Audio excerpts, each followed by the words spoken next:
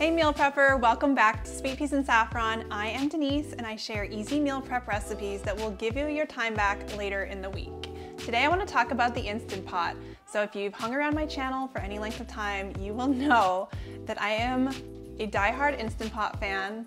So I shared a video earlier in 2019 about my favorite meal prep recipes that I make in the Instant Pot. So these are like full-on recipes that you can portion out and enjoy through the week. But I also love using the Instant Pot to do ingredient prep. So prepping a big batch of something and then using it up in multiple recipes through the week or freezing for later. So today I'm going to share my favorite recipes to use for ingredient meal prep. Our first recipe is a whole chicken. So it's really easy to cook a whole chicken in the Instant Pot. It's super hands-off. You can cook it from frozen, which is really convenient if you're like me and you forget to thaw the chicken.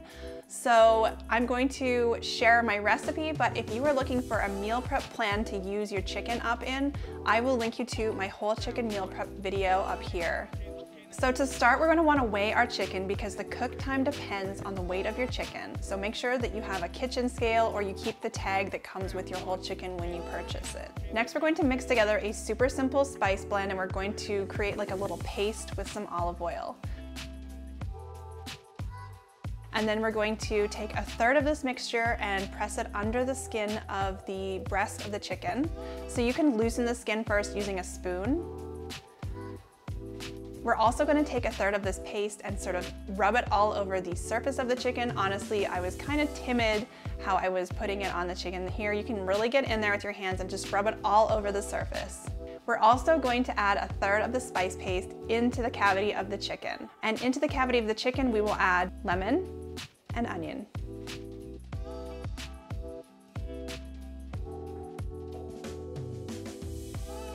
All right, now that our chicken is prepped, we're gonna get our Instant Pot out. So to the bottom of your Instant Pot, you're going to add water, and then place your trivet over the water and place the chicken on the trivet. We will put the lid on the Instant Pot, set the valve to sealing, and cook for the appropriate time based on the weight of your chicken. So it's 6 minutes per pound for a fresh chicken. Once the timer on the Instant Pot has beeped, you will allow it to fully naturally depressurize. So this should take about 15 minutes. And then the next step is optional, but I like to do it just because it's super simple and it adds a little bit of extra flavor to the meat. So we're going to transfer it to a baking dish and stick it under the broiler for about 3 to 5 minutes. This will totally depend on the strength of your broiler. So if you're going to use your whole chicken for meal prep, I recommend letting it cool as much as possible before shredding it because this just helps so much with sealing in the juices. And since you're going to store it for a couple of days, keeping the meat nice and juicy is definitely important. Okay, our second ingredient meal prep is steel cut oats. I am a total steel cut oats fanatic. I make it every week, sometimes twice a week. I just love it. And I'm not really an oatmeal person in the past. I thought it was really mushy and gross, but steel cut oats have the best texture. And the Instant Pot makes it so much easier to cook than on the stovetop or the slow cooker, both of which have kind of given me like burn issues.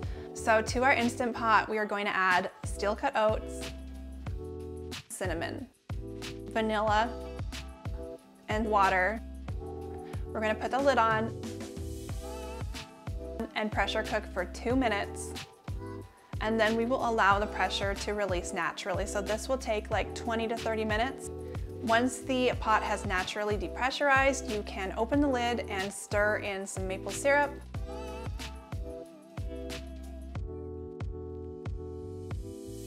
When I go to heat up my steel cut oats, I pop them in the microwave for a couple of minutes and then I add some oat milk, some peanut butter, some maple syrup to taste, and a sprinkling of hemp hearts. This is my all-time favorite breakfast. Like, this is total comfort food for me and this is what I crave all the time. Our next ingredient is spaghetti squash. So I love spaghetti squash, but it takes forever to cook. So having it meal prepped before will make me way more likely to eat it and makes dinner so much easier to prep. My method for cooking spaghetti squash in the Instant Pot is a little different because I like to leave the spaghetti squash whole and then cut into it after it's cooked through. The cooked spaghetti squash is so much easier to cut into. The seeds are super easy to scoop out and you always get like the perfect texture of your noodles. and you also get nice long noodles as well. Now you're going to want to know the weight of your spaghetti squash before you start, because depending on the size of your spaghetti squash, the cook time will differ. So I have a 3-pound spaghetti squash, and I'm going to poke it all over with a paring knife. To our Instant Pot, I'm adding water, the trivet, and we're going to put the spaghetti squash on top of the trivet. Put the lid on the Instant Pot, set the valve to sealing, and we are going to cook depending on the size of our spaghetti squash. So since I have a 3-pound spaghetti squash, I am cooking for 25 minutes. When the Instant Pot beeps, we will do a quick pressure release, and you can test if your spaghetti squash is cooked through by poking it with a paring knife. So if the knife inserts easily, it's probably ready to cut in half. And if you feel a lot of resistance, I would maybe put it back in for 5 more minutes. So once our spaghetti squash is cooked through, we will carefully transfer to a cutting board. You might want to let it cool for about 10 minutes till it's a bit safer to handle, and then we will cut it in half. Carefully scoop out the seeds, and then you can just kind of use a fork to work your way around the spaghetti squash and get your nice, beautiful noodles. Now for meal prep, I do recommend undercooking your spaghetti squash ever so slightly, because when you go to cook it, you will probably be heating it and cooking it a second time. So this recipe does cook a slightly al dente spaghetti squash. If you want softer noodles, you are free to add 5 minutes onto the cook time. My next favorite thing to prep in the Instant Pot is a big batch of beans. So I cook black beans and chickpeas all the time. My recipes do not involve soaking, so I know this is like a contentious issue. Some people believe that by soaking your beans, you will relieve the digestive issues that come along with eating beans. That's just never been an issue for us in our house. Like, we don't notice a difference, soaked versus no soaked, so I go for the no soaked because I just never can remember to soak them anyways, so we just skip this step. So to cook black beans and chickpeas, I use a very similar method. The first thing that I do is I will weigh out a whole pound, so I use my kitchen scale to do this.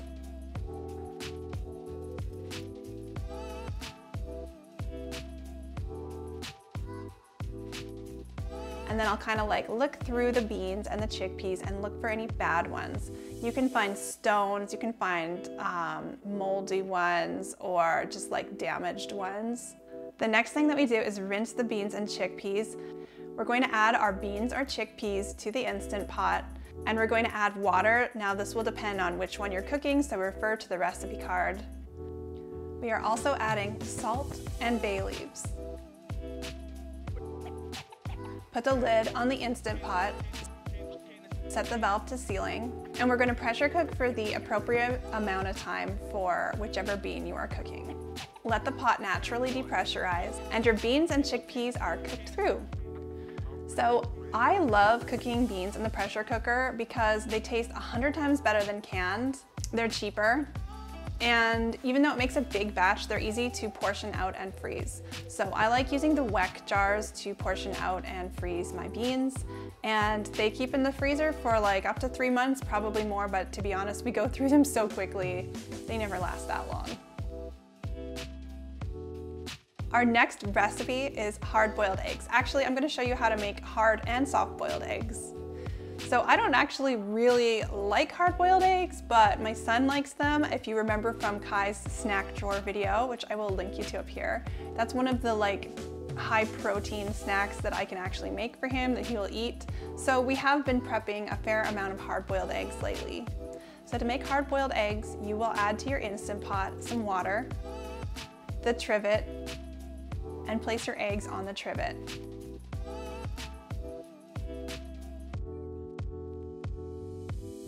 So for hard-boiled eggs, we're going to cook for 6 minutes, and for soft-boiled eggs, we're going to cook for 3 minutes.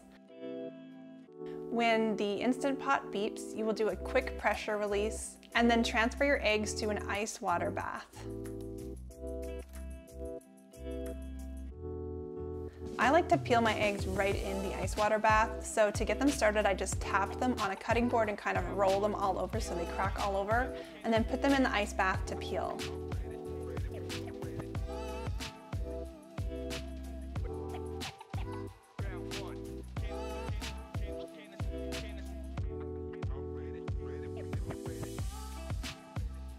The next ingredient I love prepping in the Instant Pot is sweet potatoes. So when I first started using my Instant Pot, I was super excited to cook sweet potatoes, but I was disappointed by recipe after recipe that left my sweet potatoes not cooked through. And so I set out and tested like a ton of different size sweet potatoes, and I have a handy chart on my site that will tell you how long to cook your sweet potato based on the width of your sweet potato. So to cook sweet potatoes in the Instant Pot, the first thing you'll do is scrub down your sweet potatoes and prick them all over with a fork. Next, we're going to add some water to our Instant Pot, place the trivet over the water, and place your sweet potatoes on the trivet. Put the lid on,